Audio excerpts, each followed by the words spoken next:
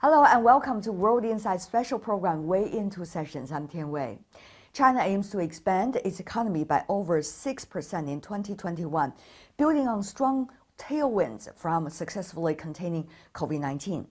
On the sidelines of China's annual political season, Yifu Lin, CPPCC Standing Committee member, shares his views about the GDP target and how will China be able to reduce its budget deficit.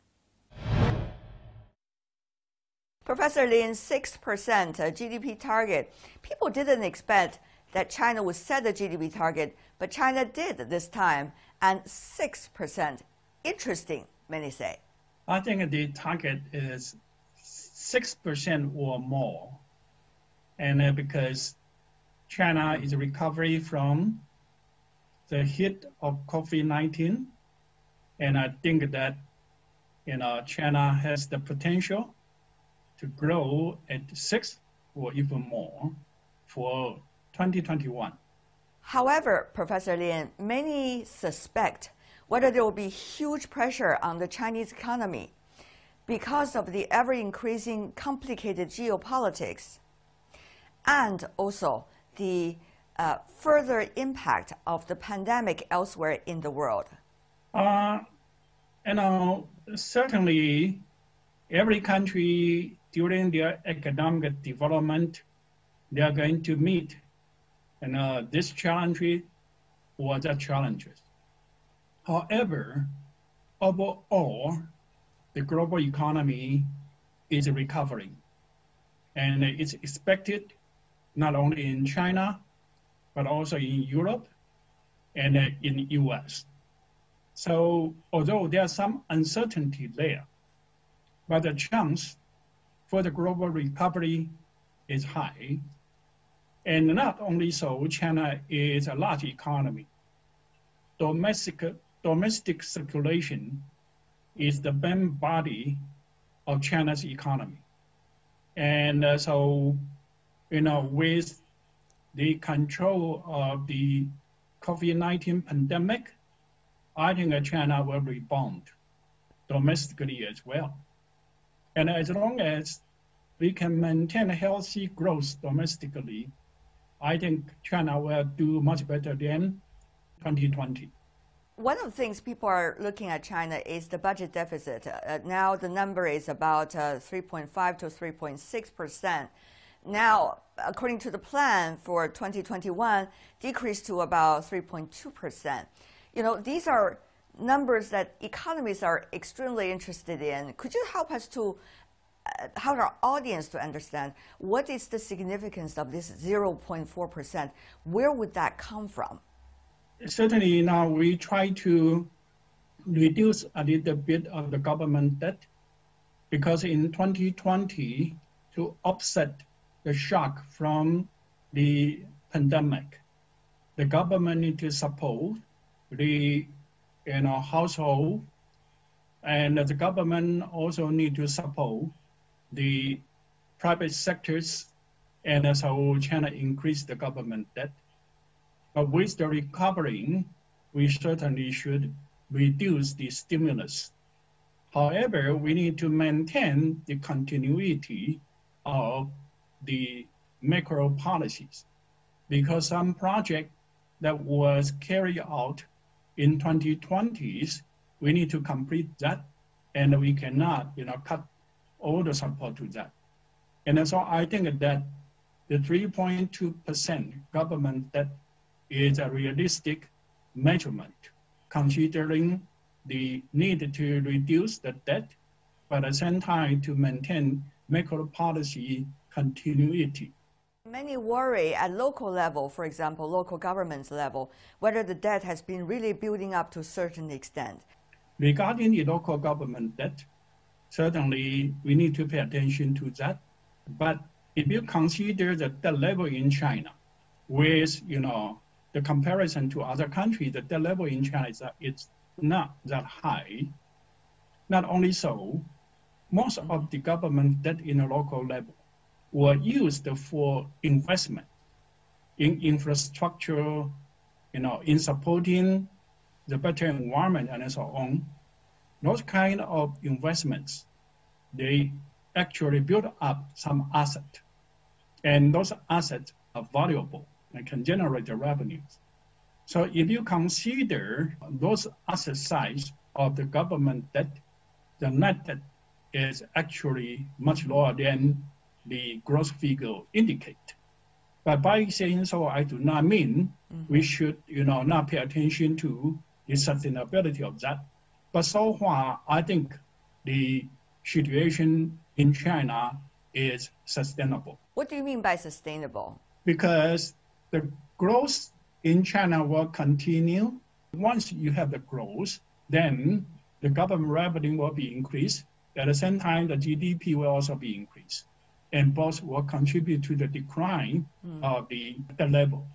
And that make the debt in China much more sustainable comparing to other countries if they use the debt to support consumption and so on. Well, Professor Lin, that certainly makes sense, but many wonder whether the money is really used to do what you consider as really important infrastructure building, because as PBOC official Guo Shuqing earlier talked about the bubble in the housing market, there seems to be still a lot of money putting into the real estate sector, which is likely to bring more vulnerability to the Chinese economy. So, Professor Lin, what is the real picture here? I think those kind of housing and so on, that's a private debt. And we are just, we discussed the public debt. And certainly the private debt, we also need to pay attention to. The housing prices in China are quite high. Not only it may embody certain bubble there, and if bubble burst, certainly it will be a shock to the households as well as to the financial sectors. So we need to pay attention to that. But we should not mix with the private sector's debt with the public sector debts. And for the private sector debt, the high housing prices, not only it can be a bubble, but it also will become a burden on the household, especially for the younger generation. When they graduate from the university, they started to work, and because it's a Chinese custom, everyone wants to have a house, and when they face such a high housing prices, then they feel hard to overcome, and they feel frustrated. So there's a need for China to pay attention to the rise of housing prices, and to gradually reduce it. And then with the rise of the income, with the rise of the economy, gradually there will be more affordable and more sustainable. Professor Lin, there's a lot of talk about the green economy for the China's 14th five-year plan. You were also participating in the process of drawing up the plan. How is that green economy likely to transform the current economic structure China has? I think that's a very important commitment from the Chinese government. And as you know, the presidency proposes the new development ideas. And in these development ideas, green growth is one of the key elements. And that means we need to rely on green technology, green energies, and we need to have a green transformation in order to reduce the CO2 emission. And so we can have this carbon neutrality in 2060, and we will hit the height of carbon emission in 2030s. And those kind of transformation is a commitment from China to the Chinese people and also to the world. And certainly that means we need to work hard in terms of the green innovation, make the technology available to the Chinese people, to the Chinese firm. And as you know, that we develop a lot in the renewable energy, solar energy, wind energy. At the same time, we propose to reduce emission in the factories and we also, use the gas to replace coal as the source of, household energy consumption and so on. I think that all those adds up will make the Chinese growth with a much higher quality, especially in terms of green and sustainability. Professor Lin, there's a lot of new developments such as green bond and also carbon trading. When we think about that transformation, how is it going to take place and how is it going to proceed as we speak? Once we know this is what we desire, then both the government and the whole communities will work together to achieve the target. And in terms of the green, we know that we need to use the new technology. And it's an opportunity for China also, because once we determine to develop green growth, then the green industry, green technology become a new pulse of growth in China. And their growth will provide the technology, provide the new format for the household as well as the older economy to have a better technology to replace the older technology. And so by that, we do see it's a challenge, but also an opportunity.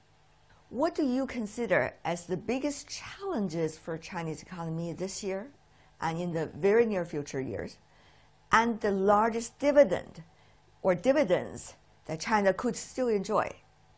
Well, I think each year has its new challenges. And for this year, certainly, we need to have a smooth transition from the pandemic mode to the normal mode.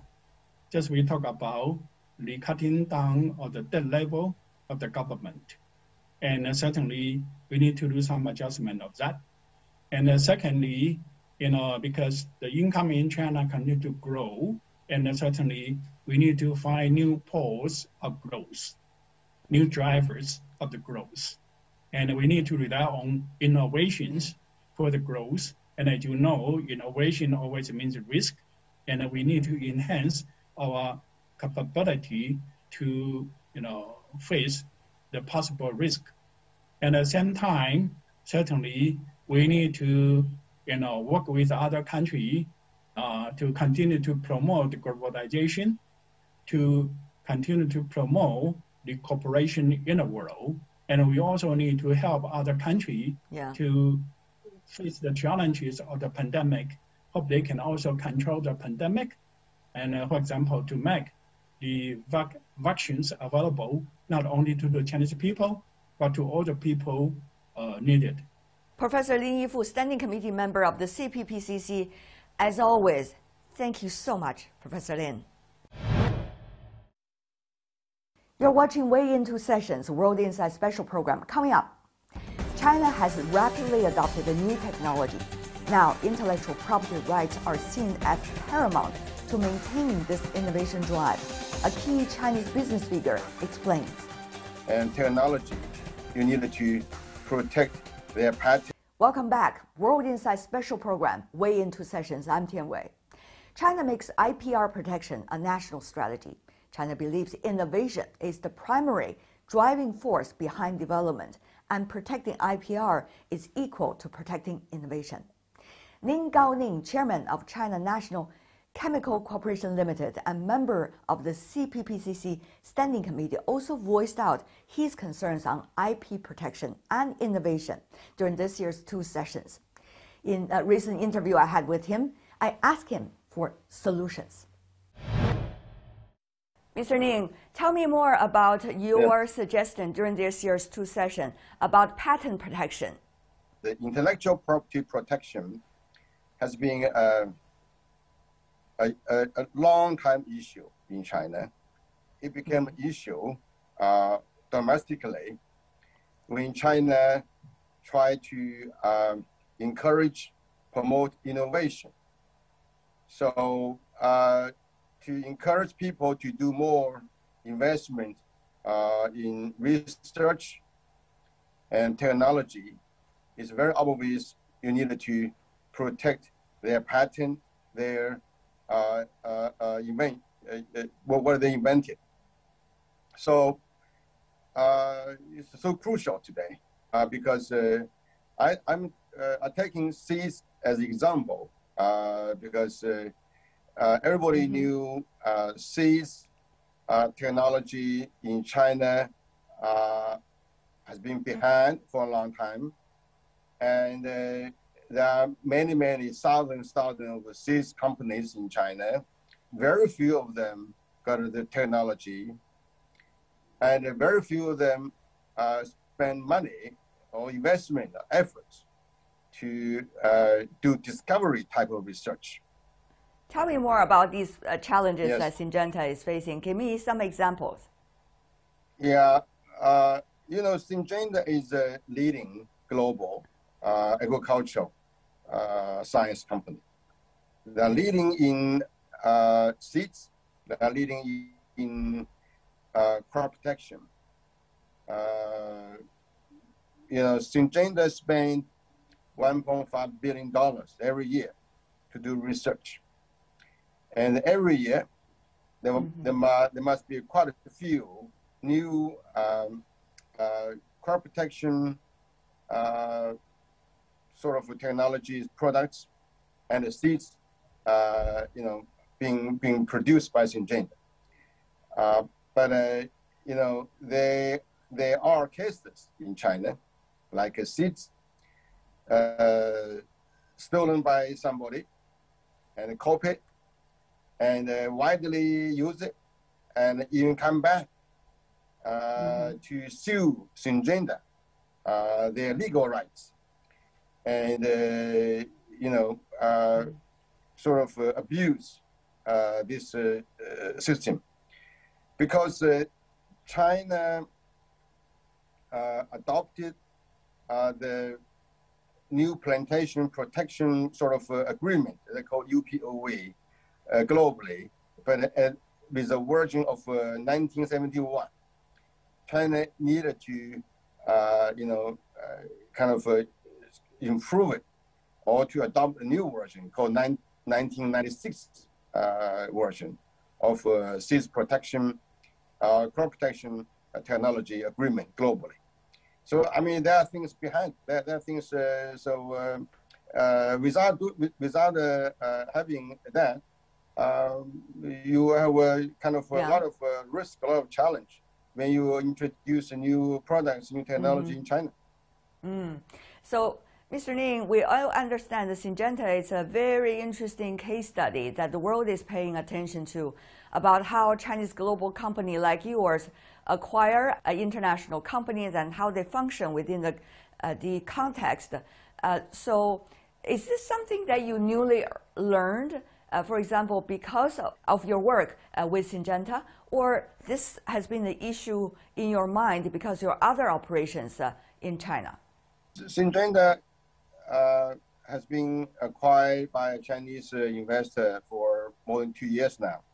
And Syngenta actually is leading the market today in technology, in market share. It became quite a successful case today. Yeah, but this year your proposal of the 2 sessions, of course, has a lot to do with what Syngenta is encountering in China, particularly about intellectual property rights protection. Do you have any specific suggestions as to how to proceed from here? The 2 things. One is the law and the standard. Okay, must be very clear and very updated and a very international standard. So every, in not only states, in every aspect of the economy, IP, protection has been a major issue when the country grows its economy, when the country, invest many things, many resources into technology. So that's a must. Has been an issue in China, has been improving a lot in the past few years, but there's still there are more things to be done. In Syngenta's case, I think we needed to upgrade our standard from the 1971 version of the agreement to 1996 version of the Global New Plantation Protection Agreement. Okay, so this is something we have to do. Then is the enforcement of the law. You know, you got the rules, you got the things in paper, but you need somebody to really seriously, you know, enforce it, make it really, you know, a powerful or enforceable, you know, a document. Punish the guys, punish the people who, you know, steal other people's technology. Right.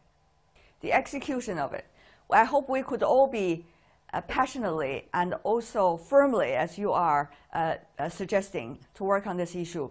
Let me move on to another one, which is about how businesses these days, especially global companies that are based, headquartered in China, will be able to brave the storm, as they say, amid all the politics and geopolitics. Mr. Lin, what is your way? You know, I'm in business for many years. You know, I know almost every of the major companies in China. I know many of them in the U.S., in Europe, in other countries too. I think, you know, business has been sort of has been innocent. You know, business has been, you know, brought into this politics. You know, Sinochem has been named as a military company. You know, I'm confused. I'm puzzled about this because I don't know why. I think we are you know, sort of struggling to deal with this whole sort of scenario, this environment, and try to explain to everybody, explain to our financier, explain to the you know, to our customer, to our employee, particularly to our overseas employee, and you know, try to say this is a company, it's a commercial company, is working for its shareholder and working for its customer, and we are doing good things for the farmers, for the consumers. I saw you at every year's APEC CEO Summit. You were leading this group of Chinese CEOs, you know, contributing with other CEOs around the world to the political leaders about how you look at the world and how to bring a better world together. I remember 2 years ago talking to you, and you were very passionate about this. You said you and your team were talking to them directly in closed-door meetings about how to make things better. But now things are not better. I mean, tell me more about how do you look at the reality with all of the great efforts you and others around the world business circle have made, but it seems that it didn't happen. You know, can we say I hope it's temporary. I hope it's history go into a sort of a wrong direction in a short period, temporary. I hope it can be corrected very quickly. You're watching Way Into Sessions World Insight special program. Coming up, we meet someone who has harnessed the new technology to give his pandemic-hit business a new lease on life. Right after this. And travel is a complex product. You know, you need to tell a good story and very efficiently too, because people's time is very precious. This is World Insight, Way Into Sessions. The coronavirus outbreak has dealt a severe blow to global tourism industry, but some industries have boomed. E-commerce, for example. E-commerce live streaming rises as a new trend to drive new sales and has created plenty of buzz in China. James Liang Jianzhang, co-founder and executive chairman of Trip.com, China's leading online travel services provider, has changed his business attire and dons a traditional Chinese hanfu to host live broadcasts, sell travel packages, and hotel room reservations. He successfully generated millions of dollars with his new hobby. In my conversation with him, Liang discussed the difficulties in the current tourism industry and his stories of reviving his business through live streaming campaigns. Liang is also a well-known Chinese economist studying on the issue of China's aging population. Let's hear also his analysis about that. You are heading one of the world's most important online booking company. Tell me more about how you survived for the year 2020. I saw your latest number. Congratulations. Well, thank you. Yeah, it is a very difficult year for us. And still, the whole global travel industry is still depressed. But we are hopeful that the COVID pandemic will go away in a year or two. Domestic travel already started to recover. We didn't like other travel companies. We had a cost reduction measure, but we didn't do any large-scale layoff. So we still maintain a strong focus and a very good size team, not just in China team, but also a global team, to be prepared for the upcoming recovery of the pandemic. James, tell me, where are some of the areas you're looking at, for continue to be a difficult year, 2021? The China domestic travel and also, Japan and Korea, domestic travel in all the countries. I think they will have, all the countries will have a strong recovery for their domestic travel. Everybody is so familiar with your live streaming promotion every week. We saw you been devoting so much effort into it in different kind of costumes, as different ethnic groups. Even you were even trying to shave off your hair, in order to be one of those most standing out salesmen of your trip.com. How did you come up with the idea, and why did you still stick to it? I mean, to many business people, this is unimaginable. Oh yeah, I travel so many different top costumes, and I try to be most efficient in explaining, why people should go to this particular hotel, particular destination. And for certain destinations, dressing up in the local culture is actually certainly very helpful, and also generate a lot of new eyeballs. And I think the timing is exactly right for this kind of live show, because people are looking for deals and also looking for inspirations, because they're running out of. Usually they go to world famous places, but they cannot go outside of China. And maybe they can only go 300 kilometers away, but within that 300 kilometers, they are looking for inspirations. And live show is just the kind of things they're looking for deals and for fun too. Looking at why this crazy boss is dressing up and acting crazily. Wow.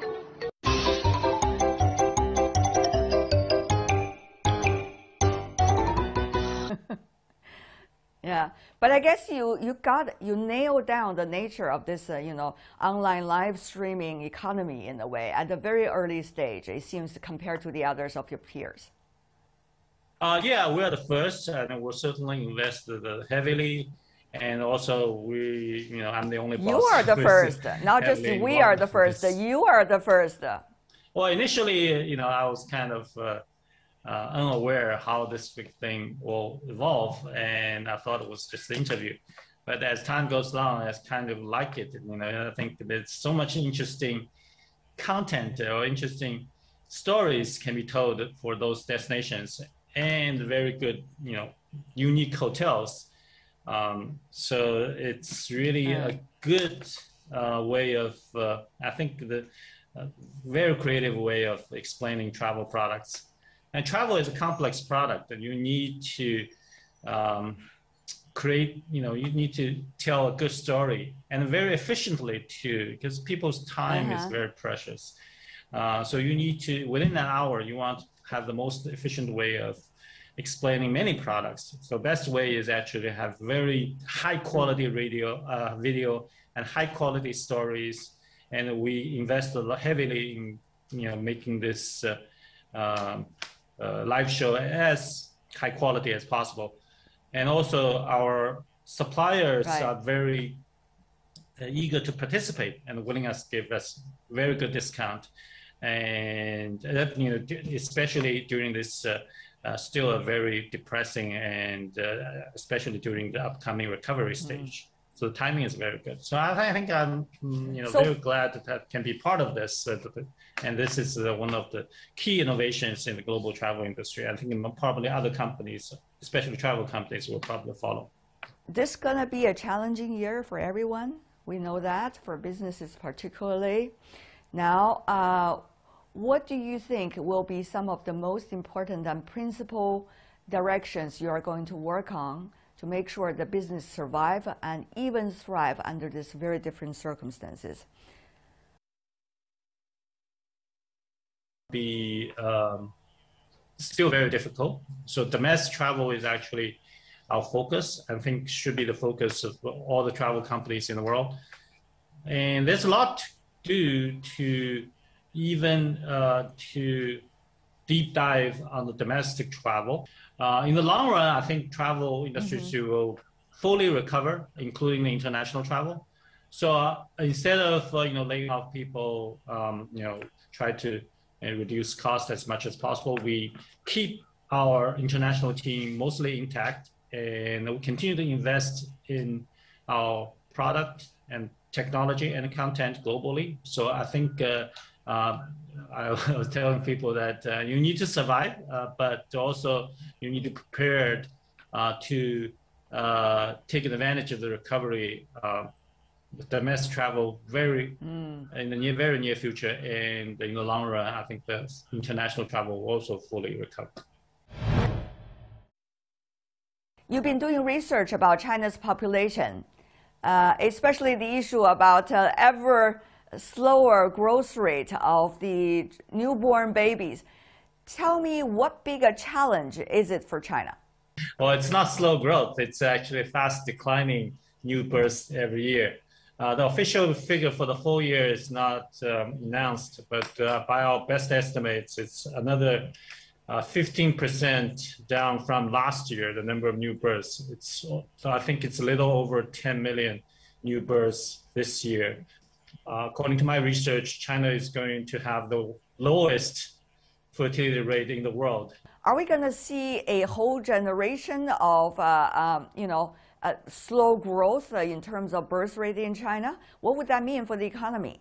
Is China preparing for that possibility right now?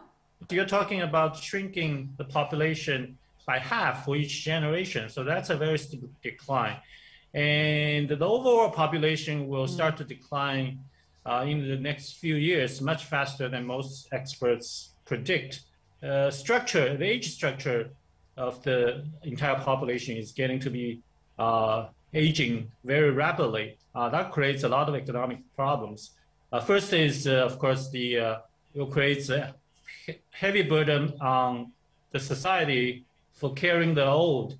Either you have to raise the tax significantly or have to raise the retirement age correctly, which is a hot topic today. Both are very burdensome for the economy. This is not just a money issue, really. It is a social issue because you think about the women in China, particularly those of the younger generation. There is a huge demand among them about having a successful career, having a balanced life between work and life. So it is much more than just an economic issue. How to make things happen in that way? Yeah, these are factors are behind the global reduction of fertility rate. So that's the reason that all the developed countries or the industrialized countries are having a rapid declining birth rate. You cannot do much about people's lifestyle choices or women's career choices. The only thing you can do, just like many other countries, to bribe the woman or give heavy financial subsidy to women or families to compensate for their reduced or changing, persuade them to change the lifestyle. There's no easy way out. We see the birth rate in China, Japan, and now South Korea have all been on a trend of decreasing. So what does that mean for this part of the world, Northeast Asia, which has been regarded as one of the most dynamic economies in the world? Well, they are all having the lowest fertility in the world, and they need to solve that. And the lesson to be learned is from the North Scandinavian country. They have a very strong policy intervention to help the family, so that their financial transfer to families that have more than one baby is actually much larger than countries in North Asia like Japan and Korea. So something to be learned from. Of course, there are a different trajectory or different stage of declining fertility rate. Japan is Japan has the highest fertility rate among all the Northeast Asia countries, but it is the earliest country or economy to experience this problem. Korea will experience this problem fully in the next 10 years, and China will experience this problem a generation from now. I see. Another thing is that during the pandemic, it is very clear the fertility rate is going to go down. The number already shown, for example, for the year 2020. So, James, what would that mean for really a generation in the world almost as we speak? Yeah, there's a lot of experts have different theories about how pandemic will affect the families having babies. I think it will have a slightly depressing effect, but I think it's short term. In the long run, that's still going to be, especially in North Asia, will have a declining trend. And the people are forming a smaller families. So that's something post-pandemic is still going to be the driving phenomenon for the global demographics. That's all the time we have for this edition of Way Into Sessions, the special coverage I have for you on the sidelines of China's annual political season. If you want to see more, search World Insight or check out our YouTube channel. Follow us on Twitter and Facebook. I'm Tian Wei on behalf of my team at the two sessions and in our studio. Thanks for watching. Bye for now.